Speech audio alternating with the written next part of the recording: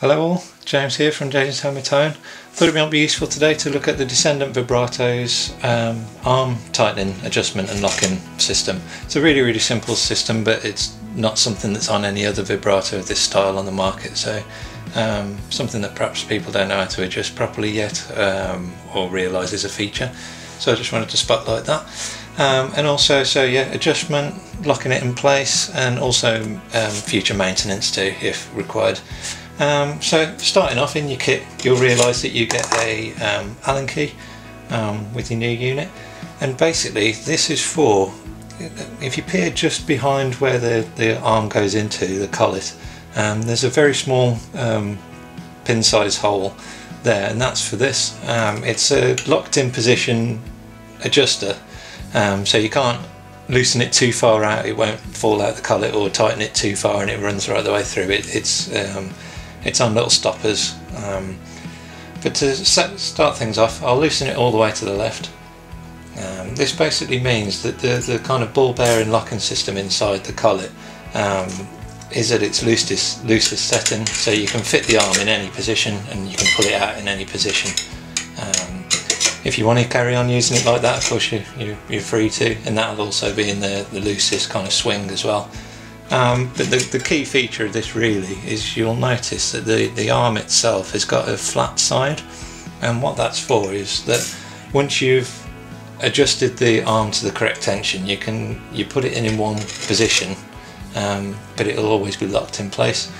So to choose that, you grab your Allen key and you'll tighten it. I'm going to go tightest all the way just to show you the example. So that's fully taut. The arm's a little bit stiffer, but you'll notice it'll only remove in that location. So if I've got it here, it won't lift up. So it's quite useful, it won't fall out, it's not a threaded arm or anything like that to worry about, but it does mean that when you've got your arm in all the playing positions, it won't fall out, it's locked in place. But to remove it, say if you found a tension setting you really like, say it's that, you like that swing, and you don't want to worry about adjusting that again, but you need to remove the arm, then you move it to this location and lift it up. Same again to install. So drop it in there, spin it round, and it won't lift up.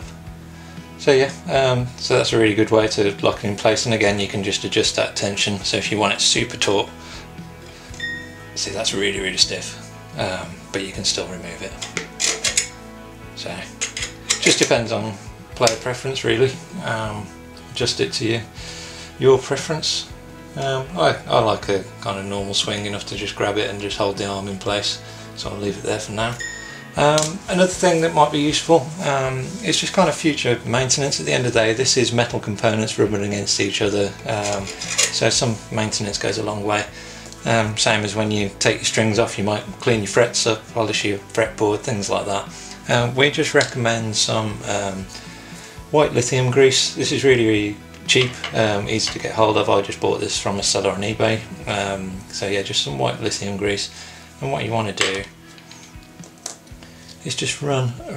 You'll notice on the back, just before the curve, there's a machining mark from where the arm's bent. And basically that little mark sits right, when you've pushed the arm fully into the collet, it sits right on that edge.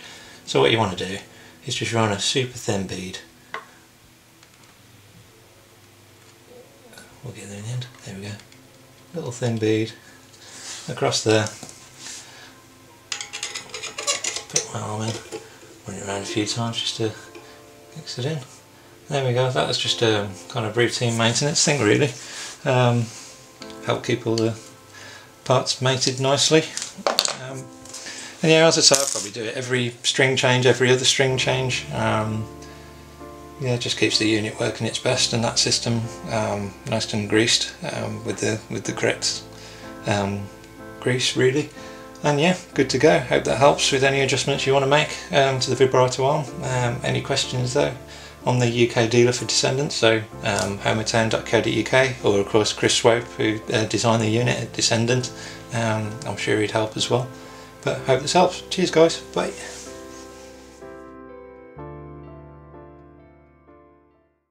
Here at James's Hometone, we're passionate about guitars, traditional and unique, and we proudly represent the brands that share our ethos of getting the most out of your own guitars. Our online shop is a curated collection of accessories, electronics and parts, pickups and of course guitars, with an easy to use checkout as well as convenient shipping methods which are available across the UK, Europe and selected countries worldwide. The shop is a culmination of a lifetime's obsession with the guitar, and we hope that your visit provides a sense of that through the quality products we offer, as well as the unique nature of the brands that we proudly represent. Check out the website at www.homeoftone.co.uk and I hope you enjoy your visit. Thanks for watching this video here on our channel, and if you did, it'd be great if you could click the like and subscribe buttons too. We really appreciate your support. Thank you very much.